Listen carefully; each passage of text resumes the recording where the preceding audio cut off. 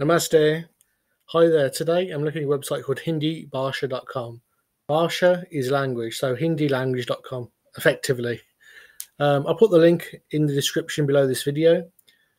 So this is basically designed in 2001. You need Flash Player to use it. So I'm just going to click on here to use the Devanagari Script Tutor.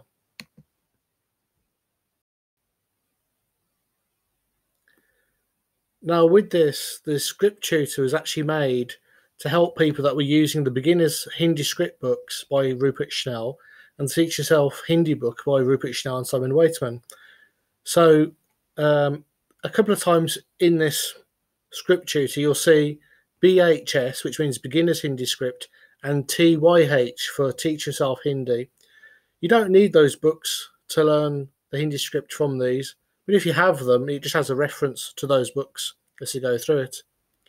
You go to consonants first of all. So we have an introduction. So it talks about how Devanagari consonants do not have special names like the English K for K, but are known simply by the sounds they represent, followed by a vowel. I've heard before that Hindi is actually a syllabary, classed as a syllabary rather than an alphabet, because it sounds exactly like the letters. Like A in English is an R sound or an R sound, depending where it is, but Hindi is written the same way it sounds. So ka is ka, da is da. So with the Hindi consonants, they have an A sound, an inherent A sound in them, so ka and da. So it's basically K and A, ka. Then you have D and A is da. So this goes into some detail on the consonants. Then if we look at these ones here, these first five, we click on one, we see it written out in front of us. We see it drawn out.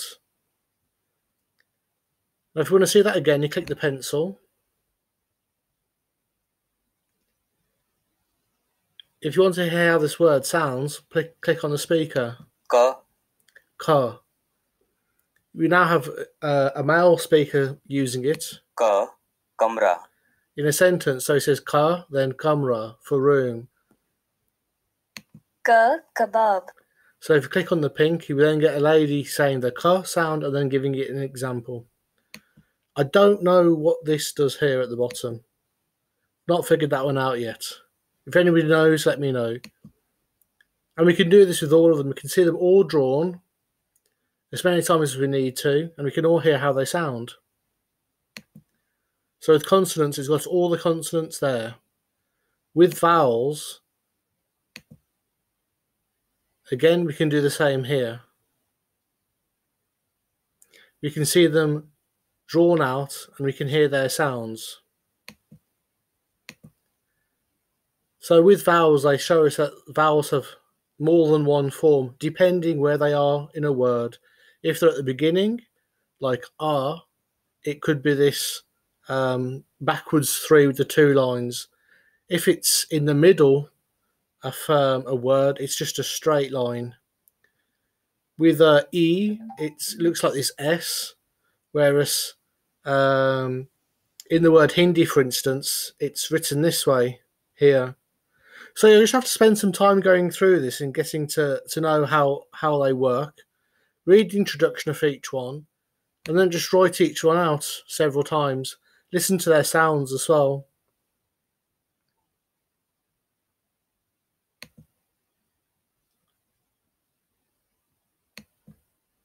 So on here, you've got conjuncts. So again, you've got a introduction. So most conjuncts, when they join together, you can still see the first letter. So you've got the ka and the ya. So kya.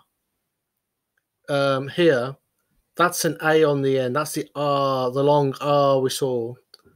So it's the ka, ya, and R together. Kya. G, ya. Then they've made the word gyara with the ra and R again. So on here, you can still see the g and the ya in this conjunct here. You can still see the ch and the ch in bacha here. But some conjuncts, they take on a completely new shape when they come together. So we've got sh, r, it becomes a completely new shape to become shri. And then with the bari iki matra, which is the long e sound, to make shri. So on here they say, for a full introduction and listing of Hindi conjuncts, see Beginner's Hindi Script, page 51, or Teach Yourself Hindi, 34. So if you've got those books, they've got more information on it there. You can also try out what they call the conjunct engine.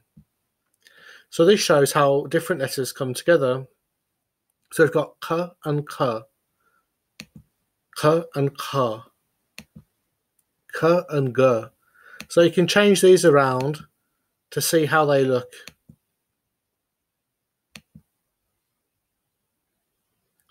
So with that, you've got the introduction, you've got the conjunct engine, and then you've got how they're all drawn and how they sound.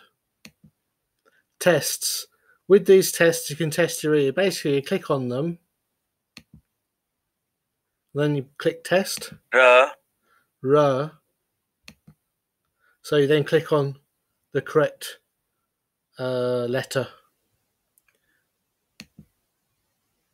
Extras. So there's dotted consonants. So some of these sounds, they're not found in Sanskrit, but you will see them in Hindi. It says they're not found in Sanskrit, but they are found in Hindi. I mean, this is the whole reason we've come to it, really, is to help us with Hindi script. Sometimes if you see a word like Akbar, which is a word for newspaper, there's Samchar as well, but there's Akbar. Sometimes this dot is just omitted completely. Other times it's put in there. So we've got the numbers. These are the Hindi numbers, which I always forget. I only remember that 3 looks very much like a 3. So, a 9 kind of looks a bit like a 9. So it just goes through each one here. So this is it in its written form as well. So you've got ek 1, do 2, teen, and so on. Nasal vowels. So I always forget what this is called. It's called a Chandra Bindu. This is this shape that appears above. Sometimes it's just drawn as a dot. So when you see the word kaha for where, it has this Chandra Bindu above the R sound. So it looks like kahan, but the N is like a nasalized, so it's kaha. So this would be ka, ka, kung, kung. And then you've got it with ki, ki, and ke, and so on. So you have it there as well. Okay, so it's worth having a look at, to see how to do the shapes. One thing I'd say is on these, they show how to do the shape, and they always do the line on there. I find that most Hindi writers, they'll do the line afterwards, or they just have the letters hanging 2/3 of the way down from the top to the next line. And lots of people, they don't even put the line in there. If you look at Gujarati, which looks similar to Hindi, it doesn't have the line across the top. And lots of people who write Hindi freestyle that I've seen, they omit the line as well. So it looks like Gujarati, but it's not Gujarati, it's Hindi. But anyway, if you're looking for a way to learn how to write Hindi online, it's worth having a look at. Okay, take care, and I'll come back soon with some more Hindi resources. Dear Milenge.